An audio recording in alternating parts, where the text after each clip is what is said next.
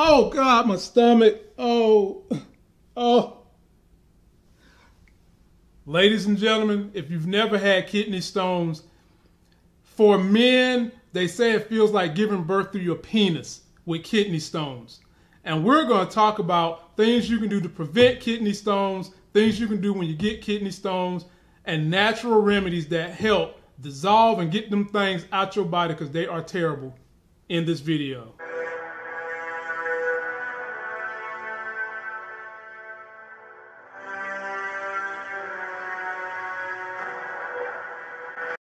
What's good, YouTube? You're back in the building with the all-knowing, all-loving, all-feeling, all-seeing, all-powerful, just damn all everything, the sexiest hell host, bringing you Life Gains Life Gains Fitness, I'm sorry. And if you enjoy the content on this channel, please subscribe to this channel.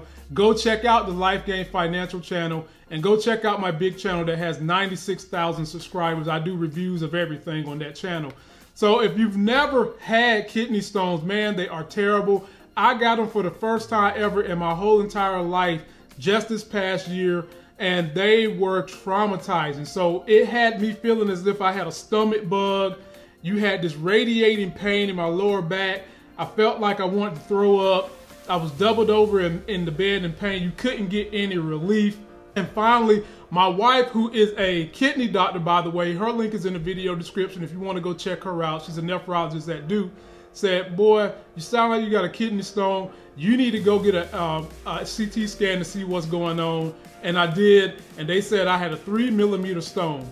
So let's talk about the two types of stones, predominantly two types of stones. You have calcium oxalate stones, and then you have calcium phosphate / uric acid stones. And uric acid stones tend to come from someone who's eating a high protein diet, or someone who's having insulin issues, and it all comes from your blood pH, your urine pH being high. That's where that one comes from. And there's different ways you can go about fixing that particular version of kidney stone. For one, you can drink more natural lemon juice. You can go get potassium citrate. Increase your water content if you've been feeling dehydrated. Those are some ways you can kind of fix those issues. But I think for that particular issue, the main thing you want to do, because it seems so prevalent in individuals with insulin problems, you need to get your insulin under control if that one fits your parameters. The other one that we're talking about is the calcium oxalate kidney stone. And that one comes because you have a high amount of oxalate in your system with a low amount of citrate in your system. Those are the reasons why you might have that particular version of a kidney stone. And how do you fix that? Well, you got to talk about the foods in your diet. So foods that have high amounts of oxalate in them, and I'll leave a list down below, but you're talking about spinach, avocados, grapefruits, dates, figs, beets, almonds, red meat. All those things are high in oxalate. And when you have the condition, like I said, your oxalate is high, but your citrate is down, you want to replace, you get your citrate back up, remove the oxalate so those numbers can go down. And things that you can do to get your citrate up is drink more lemon juice, natural lemon juice. I'll leave a link for everything I'm talking about in my Amazon store. The link will be in the description from everything that I'm mentioning. Natural lemon juice or any mineral that has citrate on the end of it will work for you. And foods that can help you would be kale is reduced amount of oxalate, cabbage is good, cauliflower is good, cucumbers are good. And supplements you want to have vitamin D3 and also vitamin K2. K2 helps you hold on to calcium in the bones so that it doesn't come out to the tissues. And there's one other supplement that I use that helped me get over my kidney stone, and it was called Chancapierra, and it's right here. It looks like this.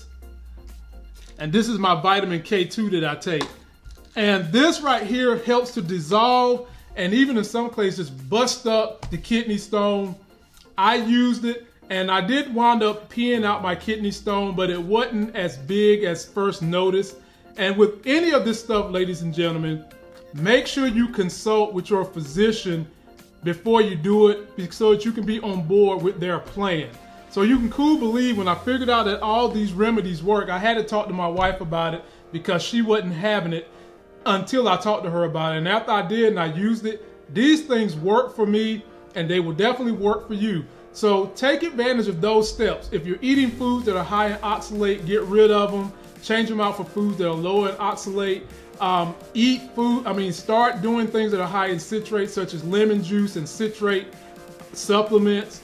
And if you've already got a kidney stone, go in my video description link, check out these 2 products. I promise you, it'll help you get out of that pain and help you get on the road to preventing further kidney stone issues in the future. That's gonna do it for this video.